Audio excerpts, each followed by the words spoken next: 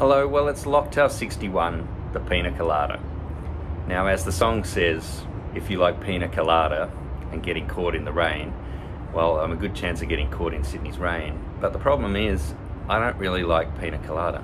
I've had them a number of times at the beach, I've had them at bars, I've given them a try, and just can't sort of say that it's up there in my cocktail list. So it's with some trepidation that I've come to this cocktail in the list of locktails as we leave lockdown in Sydney, and I've been trying to find the right Piña Colada recipe to bring to you. Now in the research I discovered that actually the name Piña Colada turned up in 1922 in a traveller magazine where it said, but the best of all is a Piña Colada, the juice of a perfectly ripe pineapple, rapidly shaken up with ice, sugar, lime and Bacardi rum in delicate proportions. So there was a Piña Colada by name, and Piña meaning pineapple and Colada meaning strained, but it's not the Piña Colada that we know today. The Piña Colada we know today was invented in 1954, most likely by Ramon Monchito Marrero Perez. There was a bartender there at the same time called Ricardo Garcia, who also claims to have invented the Piña Colada at the Caribbean Hilton Hotel in Puerto Rico. And in fact, the Caribbean Hilton supports Ramon Perez in his claim, and they obviously claim to be the source of this most famous cocktail. And in fact, in 1978 it became the official cocktail of Puerto Rico. Now that recipe includes either coconut water or coconut cream. Coconut cream only came into production in 1948, so certainly the 1954 origin story makes a lot of sense. Now in looking for the recipes, Caribbean Hilton have their own, and yesterday I took the day off from doing these videos because I was researching the Piña Colada, and we tried 6 of them. In addition to all the Piña Coladas I've had at other times, the International Bartender Association's recipe is simple. It's pretty ordinary, it's quite an anemic drink, it's not rich with very much flavour. If you went to a bar and had an International Bartender Association's Piña Colada, you wouldn't be very impressed. Then we had a look at the Caribbean Hilton's one, and all of these will be on the website. You can follow the recipe or make all 5 of them and try them for yourself. And the Caribbean Hilton one was better. It's a blended cocktail. Also, I'm not a massive fan of blended cocktails. I prefer more traditional construction methods, but a lot of Piña Colada recipes you have to blend. It was very creamy. It has both coconut cream and heavy cream in it. And then we tried Bacardi's official recipe, which is very different to the other two. There's no cream element at all. The coconut flavour comes from coconut water. It's a very pineapple heavy and as you would expect, rum heavy cocktail. That was sort of getting better into my palate. I'm not a massive creamy cocktail fan. And then we had a look at some more contemporary ones. So Simon Difford has a great recipe.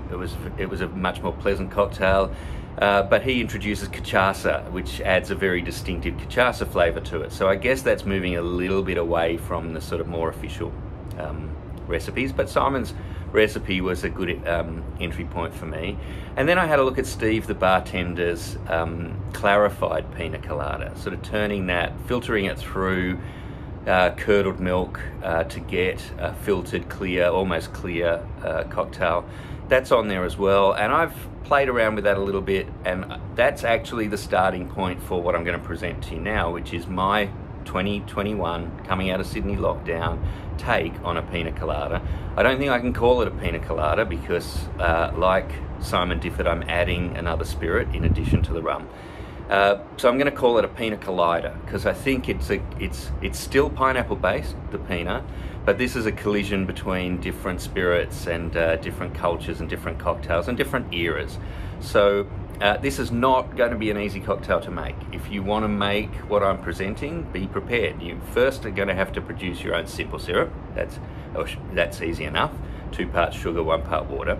And then with that, you're going to need to do a version of the clarified Piña Colada.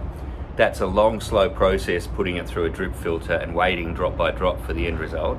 So here's the end result. That's effectively a clarified pina colada cocktail right there. Just cool it down, put that in, and you'll have, in fact, if you make enough of that before you do mine, you can try something that's close to Steve the bartender's clarified pina colada, or my slightly adjusted clarified pina colada, which is the base for this cocktail.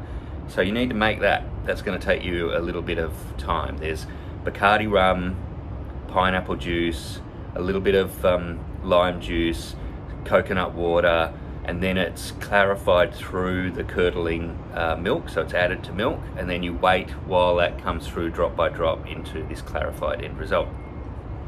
Now this morning I've also added a little bit of additional fresh pineapple juice in there, hence the bit more pineapple-y colour, because I don't want to spend the time squeezing fresh pineapple juice from this fresh pineapple. The other part of that went in here.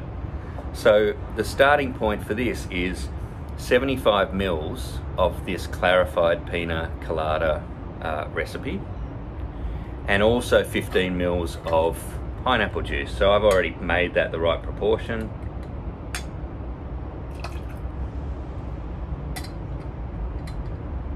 So there's my 80 mils, 75 mils of the clarified pina colada and 15 mils of fresh pineapple juice. Then I also want some fresh lime juice. That original 1922 pina colada had fresh lime juice in it, and some of the other recipes, I think Simon Difford's has lime juice in it.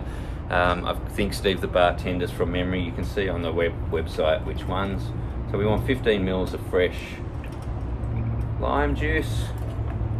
There we go. A couple of them also call for falernum. So falernum is a sugar, ginger, and other mix. It's quite common in tropical cocktails and tiki cocktails. This Crawley's one is great. You can, if you really want to get adventurous, you can make your own falernum. I think I've set you enough challenges with this cocktail already. So 15 mils of falernum, and then that's probably not a million miles away. If we added some additional sort of creamy element and we either blended it or shook it, that'd still be in the wheelhouse of a sort of a more contemporary mixologist play on a pina colada. But instead of adding cachaça, and I appreciate what Simon did with the cachaça, and I think it made a different cocktail, but it made a nice cocktail. A very cachaça, even with 15 mils of cachaça, you can really taste it. I'm going to stay a little closer. Still going to introduce a new spirit here that wasn't part of the isn't part of a pina colada. So I'm still very heavy with pineapple. I'm happy with the pina name. Can't really call it a pina colada though. So pina colada colliding with this 1800 coconut infused tequila, which is a really lovely tequila, and it's adding a bit of extra coconut flavour to the pina colada. So there's 30 mils of the coconut tequila. So between the clarified pina colada mix, which probably has about 45 mils of Bacardi white rum in it, and 30 mils of the coconut tequila, that's the spirit base for this cocktail. Now we'll give this a good shake and get it nice and cold. You really do want, you're assuming that you're drinking these pina coladas in very warm weather or warm environments. That's one of the reasons in that sort of situation, I move away from a cream-based drink. The good thing about clarifying this through milk is it gives you that milky creaminess in the flavour without putting the actual creamy elements into the glass. So I think Steve the bartender was really onto something there, and there's some other clarified recipes out there. So this might not look too difficult because I already had the clarified pina colada mix to go, but this is a pretty involved cocktail. This is probably, maybe with the exception of the Zombie and the Ramos Gin Fizz, I think this probably even a little bit harder than them. So this is going to take you a little bit of work if you want to try the pina colada. But I think for a sort of contemporary palate, if you're willing to sort of let go of just the pineapple and the rum and add a little bit more range into the cocktail, I'm still going to garnish it with a pineapple slice and a cocktail cherry.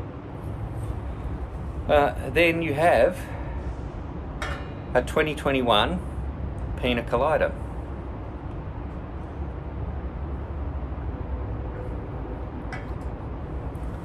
And I know I've made that myself. So, you know, tooting my own horns seems a little bit, I don't know, I'm uncomfortable with it. But I'm very happy with that cocktail. I really think if you try this, you'll like it. There's definitely coconut, there's definitely pineapple, there's definitely lime, there's some richness coming from the falernum and the ginger, and I think the coconut tequila really just adds a little bit more to the range that wasn't there before. So it's not a pina colada. This is a different cocktail. I've had a little bit of a look around. I can't see anyone else has done quite the same mix. So I think after 60 cocktails, and as we move into the 1950s and beyond, I'm going to start playing around with some of the mixes, especially the ones I don't think are quite up to the contemporary palate. And I've played around with a couple of bit, not as much as this. This is sort of, I'll claim this as an invention. And I'll commend it to you in this warmer weather, perhaps not getting caught in the rain like today. Make yourself a Piña Collider. It's going to take you a little bit of time. If you make plenty of the clarified mixture, you can have that by itself or use that going, and then this is not such a hard cocktail to make if you've got that sitting in the fridge. If you want to preserve an ingredient like that, you can always put some of the tequila in with the clarified mix. It's already got some alcohol in it. It should last probably a month in the fridge. So there we go, the Piña Collider. Cheers. Bye for now.